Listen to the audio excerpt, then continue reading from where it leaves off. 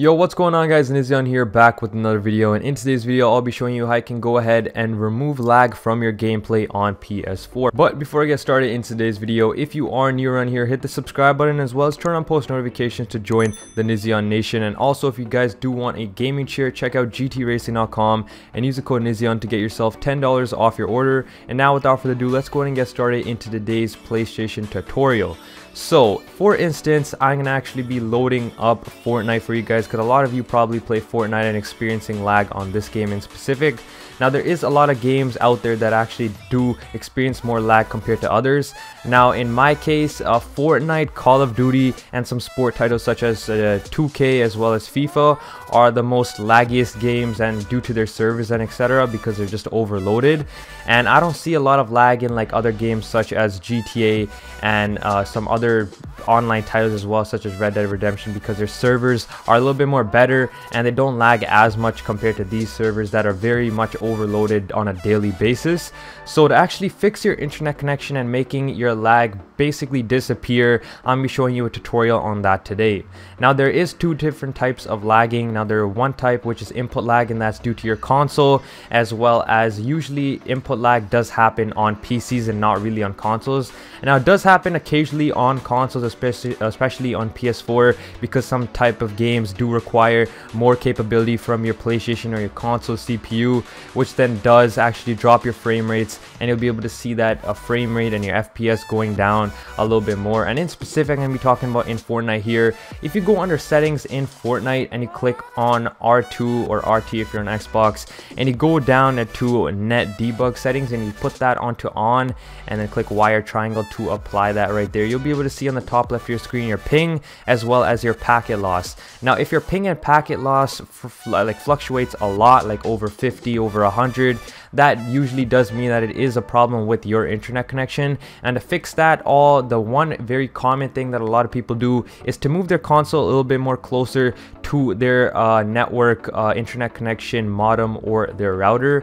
So that sometimes does actually fix the problem. But also in specific, think about what console that you have. If you have the older launch PS4 title, that console actually does not support 5G internet connection. And nowadays 5G internet connection is double the speed of the older 2.4 gigahertz internet connection speed, which is given only on the PS4, the launch edition PS4, which makes things much more slower. Now, upgrading to a PS4 Slim or PS4 Pro actually doubles your internet connection speed if you have that Wi-Fi capability of 5 gigahertz, and you'll have to talk to your internet service provider for that.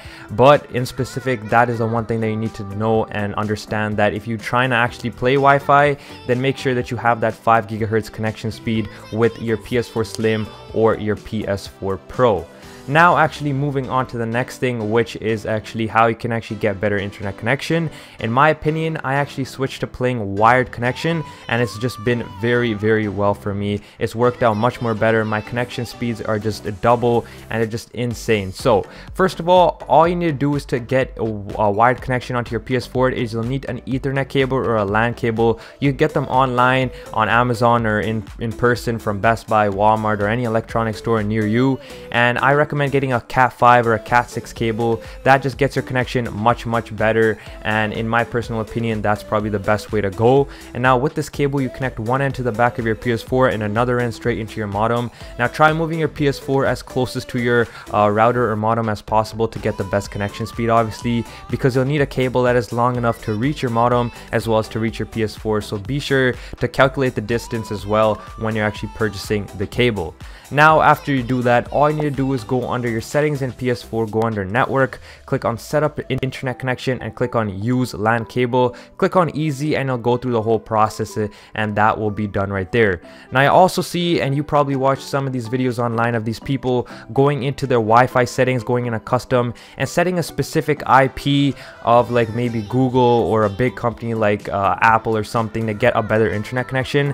But in my personal opinion, a lot of others as well, doing this actually overloads their servers and makes things actually worse than it was before. So I recommend just playing wired and getting rid of any of that IP addresses that you probably found online anyways, as I don't really trust those either because it might be pretty harmful for you as well. So I recommend just playing wired in specific. Getting a LAN cable just makes your experience much more better, and trust me guys, you'll be able to see that difference as well. Now guys, that's been it for today's video. It's been a pretty short tutorial, but I just want to let you guys know on how you guys can improve your internet connection in game. And that's been it for today's video. If you guys have any questions, comments, or concerns, leave it in the comment section down below. It's been Buenos Dias. I'll be catching you guys in my next video. Peace out.